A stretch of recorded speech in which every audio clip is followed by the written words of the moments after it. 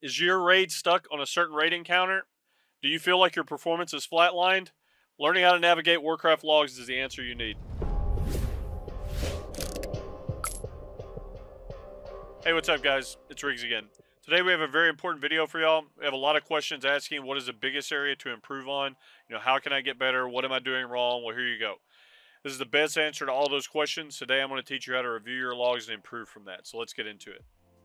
All right, so we're going to start here. What is Warcraft Logs? Warcraft Logs is an advanced combat logging website that gives you information about every single interaction that occurs on any given, in any given raid encounter, key, or any of that stuff, right? Like it's basically including all the numbers and even the positional data, and we'll get into all that stuff as the video kind of goes on. But it's basically just everything that you need to know from a data standpoint on the website, and also the companion app that we covered in our add-on video. So. Who is Warcraft Logs for? Anyone. That's a short answer. And it's basically anyone that's interested in whether it's evaluating your own gameplay, looking at leaderboards, that could be just, race to world first stuff, being able to see the guilds that are up there, how many pull counts that they've done on things. You could go here and look and see. It's like how many pulls did, Method take on Vigilant Guardian. Pull counts are there. It shows you the progress that these guilds are making. It also has like YouTube embeds for each respective boss fights. There is a multitude of things that this website covers. And it's not just limited to race to world first stuff. This thing, it has like key leaderboards, all stars, for some people that are more into that side of things. Like our guild specifically, we private logs, so nobody's really worried about the all-star things, but I know a lot of people are in guilds that, that may be your motivation every night when you log on, is just to try to put up the best all-star numbers that you can and, compare yourselves against other, top players and things like that. Or maybe let's say that you're someone that just wants to look at, the statistics for any given boss fight. It's like, okay, well, I'm curious what Soniqs looks like from, you can go to pick different percentiles and things like that, and just kind of look and see where your class stacks up on any given fight, and just kind of like use that as a baseline, So I guess in short, it can be anyone. It doesn't matter if you're just somebody that's looking for casual data or very specific and in-depth data. Okay. How can Warcraft Logs make you a better player? It's allowing you to go back and look at your performance, break down the details in a specific way, and be able to compare yourself to other players. Iron out timings, whether it be from a healer, a tank, or a DPS standpoint, and being able to go through these logs like during progress or even on farm. All this stuff is very relevant information. So we're going to go over each one of these, and I'm going to explain to you guys how you're going to be able to learn how to do this if you have no experience doing it, or again, maybe you're somebody that's just used logs but you're not real savvy with it. We're going to get into some of that stuff pretty in detail. All right. So we're going to start out here. How do you log a fight? All right, so first things first, you're going to log in. You're going to go to your System tab, and then you're going to go to the Network tab, and you're going to make sure that Advanced Combat Logging is enabled, okay? Once this is enabled, you're going to get an add-on that has a logging function, and you can turn this on for whatever area of the game that you are wanting to focus on. And you see here for mine is basically just keys and raids. But maybe you're somebody that also does arena. You can also log arenas. And then you see the other options here as well. So that's how you get it set up in the first place. So again, make sure you enable it in your interface or your system settings. And then you also get an add-on that auto logs when you zone in to whatever respective area of the game that you're wanting to look at. Okay. And then once you do that, you're going to either, whether it be via the companion app or the desktop client, either one, you can do it live log. You can do an upload log, like, normal, like after the raid or something. This is where you just navigate to the log, you name it, and then you upload it. And then once you have this information in, then that's where you see, what we were just looking at, where it's basically, it will show up on your calendar. So this is our guild calendar. You can also, let's say you're in a guild, but you don't want to upload all of your stuff to the guild. You also have a personal log. So this is something that, like, if I'm ever playing my alt and like some random pugs, I'm not going to spam the guild feed with this. So you see here, it's just like, I'll upload them to my personal profile, where there's some pug keys or, pug raid information. All right, so now that we've covered how to log a fight, we're going to get to how to navigate a fight that you have logged, right? So now that you've already got that in there, it's like, what next? So again, we're gonna, and the one log that we're gonna be focusing on today is just a pug raid that I did on my second Death Knight. Something I've just been gearing up an alliance character now that they've got cross faction in the game. So we're gonna be just using Soniqs as an example. So again, to get here, all I did was go to my personal logs. So on your profile, you have your personal logs and then your guilds, and then once you're on the calendar, you select the raid that you're, or the log that you're wanting to look at, and then you select the respective fight that you want to look at. Okay.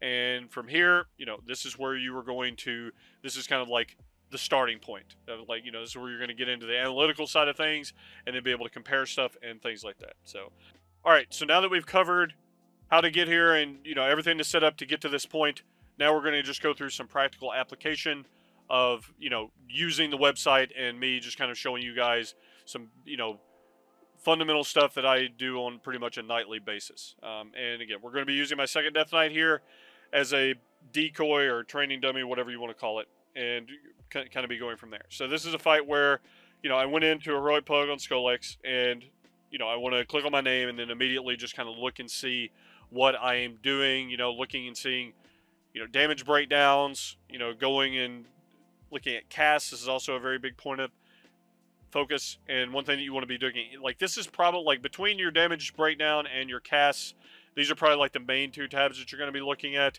for the most part. And, one key part here is it's like, depending on what you're looking for, if this is something that you're wanting to just look at in your raid, you already kind of have to have an understanding of what this needs to look like. But, like, in my case here, this is something that I'm wanting to figure out maybe what I'm doing wrong, or like how I can improve my damage. Okay.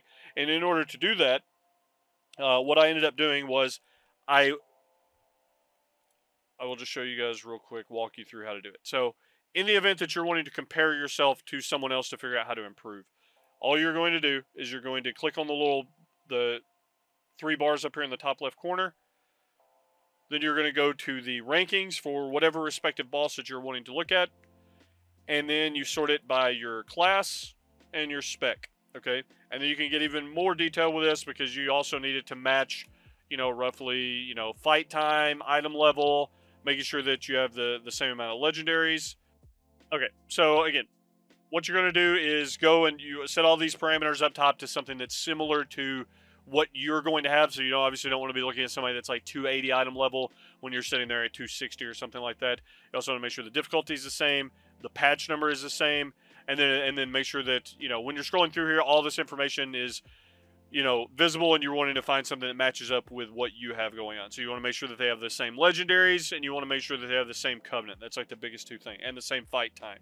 So, when I'm scrolling through here, you're going to look at what, your information was. You can go to your summary if you need to find this stuff. This shows you, your item level. It shows you, what, basically all the information that you have, and you're wanting to go through here and find a comparable, equal to, somebody that's on the front page to find out what you want to adjust or change. So, the one that we ended up picking here was Necroburst, because this is somebody that was around 260 item levels. So this is 2 item levels higher. It's not really that big of a deal. Same legendaries, same covenant and things like that. And then once you, have this, you're going to do the same thing with them. And you can either bounce back and forth this way on different tabs, but for the, sake of, there's also a compare feature that you can use on the website, but it kind of gets a little bit sticky whenever you're trying to, like, go back and then, like, change stuff, because it makes everything stay the exact same all the time. It's useful if you're just wanting to compare one tab to one tab, but when you're bouncing around between other stuff, it kind of gets a little bit not fluid, I guess is the best way to explain it. So I generally try to open them up in 2 separate tabs, but feel free to use the compare feature if you would like.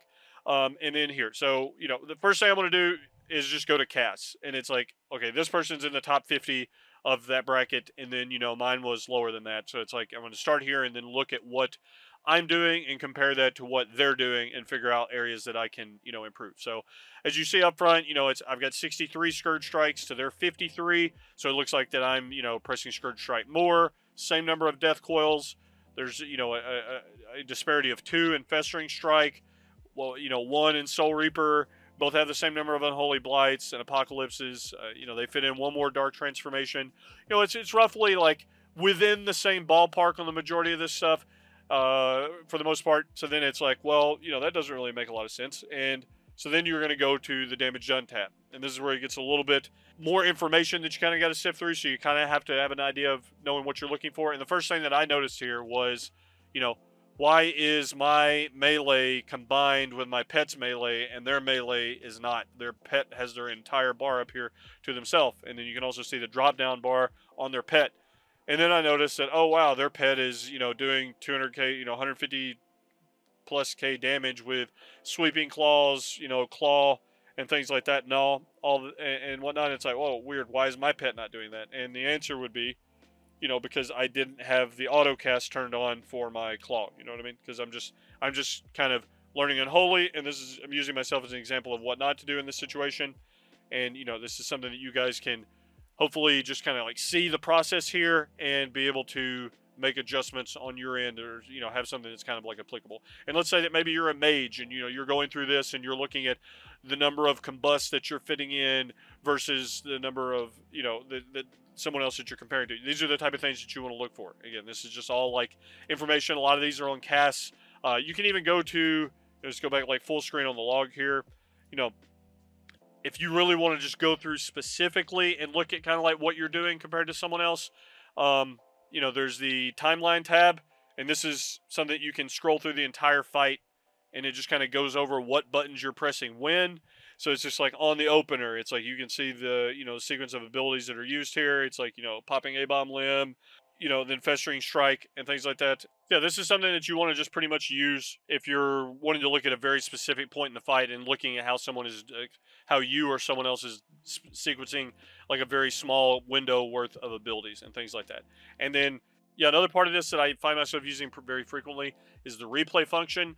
And on Soniqs, this is something that you can look and see kind of like where you are at any given point during the fight, where you're going. Like for here, it's basically just like, am I staying near the other melee and dodging the circles, or making sure that I don't get too close to the tanks and things like that. So like if I died, I can go back here and look and see where my character model actually was when it happened. Like in a hypothetical situation where, let's say that one of these tanks accidentally took a Warlock Gateway, or for whatever reason just moved away from the boss, and the boss hits the second, the person that's closest to the tank, and this person was further away, and for whatever reason I was closer, then it would kill me. This is something I would be able to go back and look and see how this is happening. And again, this is in the replay feature.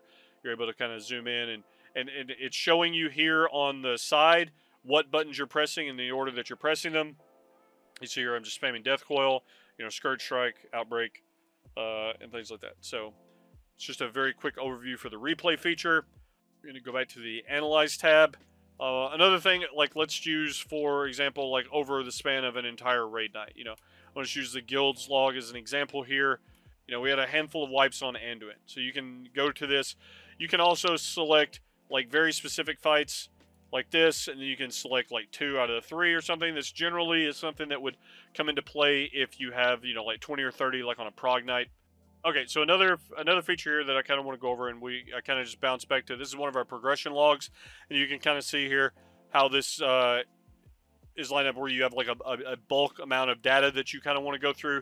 And let's say that you only want to see every pull that was, below 50% or something. So you can go to select specific fights, and then we're going to go through and we're going to select every like blue, purple, and orange pull for the night and the kill. So, and then you will view those fights only, and then whenever you view those, it basically shows you up here how many wipes that you're looking at, which looks to be like 3, 4, 5, 6, 7, 8, 9, 10, 11, 12 pulls. And let's say like out of your 12 pulls, you want to go and look and see maybe, the deaths. This is something that you kind of want to go and look at and then see like who, and you always want to make sure to filter this to like probably 3 or 4 on any given fight. And then, it shows like, who's got problems that are, dying early and something like that. Like if you have somebody that's like way far below someone else, and you can kind of like identify patterns that way. This is an area of the logs that I find myself using very frequently, is this specific tab with the threshold for, whatever number. Let's say some fights like Jailer, like P4 Jailer or something, you can sort this by 5. That kind of changes it. And what this allows people to do is, if it's unfiltered, this is basically just going to be kind of disingenuous about what the numbers end up being, so you want to have this filtered specifically. And to be clear on how you guys, how to read one of these charts, the lower that you want your number to be, you want to be near the bottom of this. So 100% means you were never one of the first 3 people that died on any one of these pulls that we're looking at. The lower that your number, the more often that you're dying. So each one of these pulls that are here, these are all really early deaths. So this means you died a little bit over halfway through the pull. This means you died at the very beginning of the pull, like 20% into the pull, and things like that. So like the lower the numbers here, the worse. So you want to be near this end with, you know, as close to 100s as you possibly can. Okay, next thing we're going to be talking about is just kind of like buffs and debuffs. And this is another important area that you need to be comfortable with. It's like going here and looking whether this, you know, this could be something like, you know, you're trying to look and see on progression. It's like, are you getting your PIs at the right time as a fire mage or a, you know, a Destro warlock or something like that, or even, you know, not even necessarily external buffs. Maybe it's your own personal CDs. You know, like, am I popping a bomb limb at the right time? You know, look at my uptime on, you know, like a specific buff. Like if I want to go through here and look and see how often that I am, you know, like when I'm using my potion, or how often, you know, like when I'm using my trinket, or, you know, what's my uptime of my, you know, trinket or weapon or something that has like a proc, and making sure that, you know, or is my Unity bugged? It's like a pretty common problem in today's game, where it's just like you need to go in here sometimes and look and see if your Unity is working properly, and if it's not, you know, take it off and put it back on. So just being able to go through this, again, buffs and debuffs, and then, you know, sometimes you don't want to look at what you're applying. If you're going to want to look and see what's happening to the bosses, where you would select, you know, this little drop down menu here, you can go through and look at different classes, or different, you know, you can look at classes as a whole. Like if I want to look at all the hunters, you can go that way, or you can look at a specific hunter, or you can just click this off altogether and change it to enemies, and this will be showing all the debuffs that have been applied to, you know, Soniqs on this given pull. So I mean, there's a ton of information in pretty much every one of these tabs. I'm just trying to cover the high points to get you guys kind of like used to, you know, being familiar with this stuff. And again, that is just going and looking, whether that be your damage breakdown like this, and you know, this is basically just like a more detailed version of details in game, and you know, your casts, and being able to use this to like kind of like compare yourself to other players. All right, so here we're going to be going over the healing tab. And I'm just going to kind of use this as, again, this is our Rigalon prog kill. It was like World 13th or something like that. And we're going to be using Dilemma as an example. So it's like, you know, this is, again, on our kill pool, it's like, you know, looking and seeing when he's fitting in defensive usages and things like that. So it's, you know, there's all these bars kind of show. You can go up here and you can click off all these if you just want it to be completely empty. And then you can kind of look specifically at, you know, so now that there's empty, what you want to do is, it's like you click on Ice Barrier, and then it's going to show you every time that he's using Ice Barrier and things like that. Or like, okay, well, when is he using his healing potion? You can click right here and you say that he used it around the 1.5 minute mark, or same thing with Health Stone. This was used at the 4.5 minute mark, you know. So it's like being able to go to this and look and see, you know, like when, whether it be defensive, or basically anything that's going to show up on the healing meter, which is any healing or absorbs are going to show up here. You use this to kind of gauge, you know, when you need to be using it, or these used at optimal times, and things like that. But this is a very important area to kind of focus on. And again, this is also information that can be found via the cast tab, but this is also allowing you to see, you know, only healing abilities, and it's allowing you to see the actual values that you're getting out of them, instead of just seeing whether or not you press them. All right, the next tab we're going to kind of go over real quick is the mechanics tab. This is something that is not always like 100% right at the beginning of a tier, but like once, you know, things are, you know, worked out and all the log information is updated properly, this is something that you can go through and look and make sure that people are, I think at one point this had like, you know, if you're getting hit by like certain mechanics, it would show up on here. I'm not sure if they still have that going. It doesn't look like that for Rigalon here, but this is something you can see, and like, you know, who's using 2 potions and who's not, who's, you know, who's getting value out of their health stones or healing potions and things of that nature. So this is something as like a raid leader, or maybe even just a raider in the raid that you're trying to just find some constructive feedback, you know, go to this tab, and then you can see who's using the potions and things like that, instead of having to go through and, you know, count them by going to buffs and then go through each potion or something like that. It's just a real quick way to find that information there. Okay, so now I just want to kind of go over, I guess, an actual practical application of using the replay tab, right? Because I know Soniqs was, it kind of just showed you guys what it looked like, but now I'm going to actually just kind of show you exactly the type of things that you would be looking for in here. And like P3 Jailer was a very good example of when replay was used. So like if you're having wipes and things like that, this was something that was very hard to get back to this point. So you wanted to make sure that, there are times between pulls where we will legit just kind of stop the raid, and then I'll ask everybody to open up my Discord stream, and we will just go through the replay, and then I can just kind of like go over positioning with people and things like that, and make sure that everybody understands where they need to be, and let's say for the torments and whatnot. So and like right here, you can see us kind of spreading out and forming the lines where the range and stuff are linking together. So right here, this is when we're connecting the line with the Azeroth thing. So let's say that your guild doesn't connect the beam, and you need to figure out exactly why. And I know a lot of people get kind of confused with, witch hunting with this, and obviously it needs to be used with, constructive criticism in mind and whatnot. So it's like trying to figure out who's the weak link, right? So let's say that you had somebody standing, this warlock, let's say they were standing right here, and it didn't link to the mage and then into Azeroth. You want to make, like, this is where you would find that. You would go to the timestamp that you need, and then pause it, and then just look at everyone's positioning and kind of go from there, okay? So that would be like one of the best usage examples that you could have of the replay. Okay, so we're going to pick up here with the next thing. I know we touched on this at the beginning of the video, just kind of like, what type of information is found on this website. You can see all the different categories here, whether that be, the progress leaderboard, where you can go here and you can look and see, what guilds, top 10 world guilds and things like that. You can get information on like pull counts and things of that nature. There's also speed kills, like if you just want, maybe your guild is somebody that's not necessarily going to raid a ton, but you're really focused on getting the fastest kills on any given boss and things like that. This is where you would go, and you could see the guilds that are, able to kill stuff, in very quick fashion. The one thing to always keep in mind about this is a lot of, top-end guilds don't public log, so they're not going to be in here. So, like, this is going to be basically the leaderboard for the guilds that do have public logs. So that's a very key point there. It can show you everything between raid comps, duration. You can just go to the log and, let's say that we want to look and see what their raid comp was for Vigilant Guardian speed kill. How many healers did they use? How many tanks did they use?